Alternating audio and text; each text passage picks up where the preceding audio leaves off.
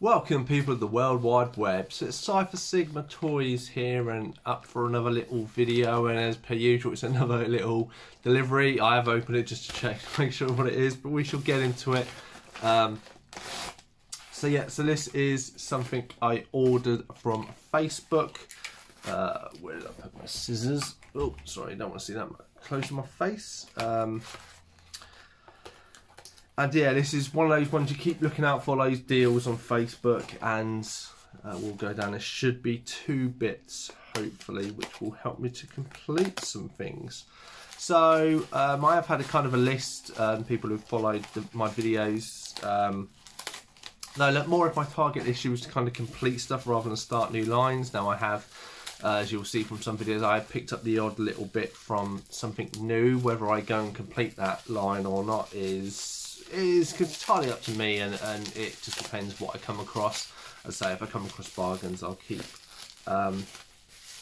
it in mind. So there's loads of packaging. We're getting down to it. So yes. So what did I have sent me? So the first off is this was £10 all in. Oh no, hang on. It was £5 per item and postage, so I think it's about £14. Try and get my mouse right. So first we have a visionary character called Witherquick. So there he was. His hologram is fairly good. He's got some letters written on it. I think someone's initials maybe. It said obviously there is some paint wear at the back, or someone's got him on it. But overall, he isn't too bad figure. But the main thing I wanted is this. So the cheapest I'd found one of these is probably about £12 on eBay. So obviously this is how this figure come, and this is my existing figure. So to be honest, this one is a little bit better in some places and a little bit better in others. I have a spare one of these as well in bits. So you can see my one is, if I can get the camera, is a little bit dirty on the back side. Whereas this head, oh no, he's got some red marks on the back of his head as well. So if I can clear those red marks off, which I assume is some sort of crayon or that, this might be the better one to use. Obviously the holograms, I'll have to, maybe even this one is better. So maybe I might have to just convert this figure over. Obviously Witherquick, my one already has his stuff. It's not the greatest version, but he's almost complete. It just means his weapons. So with what I got, I can link these two together, swap bits out, and I'll more or less have almost a complete Witherquick except for his boomerang type weapon. So that's good for the visionary, so I'm slowly moving across. The next thing I got is this. So this is Darkstorm's weapon. So lucky enough, I have a Darkstorm. I have his staff. His holograms are all right on both of them. So I now have a complete Darkstorm. So that's really good from that standpoint. So I'm happy to have a. Oh, maybe it goes in his other hand. This is the problem with these figures. The weapons aren't always the best. There we go. So there we go, he can hold his weapon and then his helmet will go on. So it's a very interesting enough. So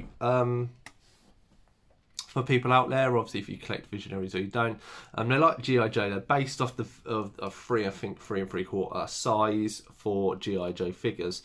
The main thing that has them, they have an elastic band that goes through a little, but it's a little low ring. You can buy spares and they normally fail. Now, I've had quite a few visionaries for I'll say 3 or 4 years. When I went to pick this guy up to show, because I knew his weapon come, the seal that was holding his body had stretched and split and just degraded. So literally I picked him up and his torso come out of his pelvis. So that was a bit short. So just a little fact, if you into this line, it's quite easy. So if you, either side, you see these little tabs. If you grab hold of them and pull, you will pull off the faceplate, and you will see in there is a little Phillips, so that's a crosshead screwdriver screw. If you take that off, that basically disassembles the whole body, and then if you have a seal, you can find it. I mean, I got them from like a set online loads of different seals, and I've redone a lot of my visionaries, and I swap body parts out and stuff. It's very easy to do. The main thing is to check for this hole. So if someone's cross-threaded the hole, then that causes a lot of problems. Otherwise, as you say, you just stick, obviously because the little clip there is intact, which isn't good, then he just pops into this one. Obviously his head's a little bit loose. But yeah, so I've more or less almost completed 2 more visionaries fully. And yeah, it's awesome.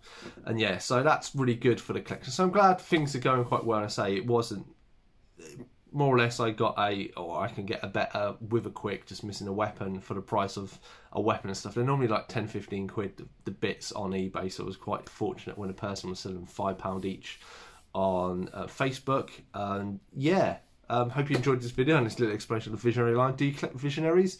Let me know down below. I've got mostly a complete line. My dagger assault is missing a few bits and has a few broken bits, and I don't have recon. So anybody do that, you know, maybe if you've got a cheap recon gun spare, I'd happily buy them off you. Otherwise, I've been Cypher Sigma Toys. Hope you enjoyed this video. Yeah, happy collecting out there, and I'll see you in the next one.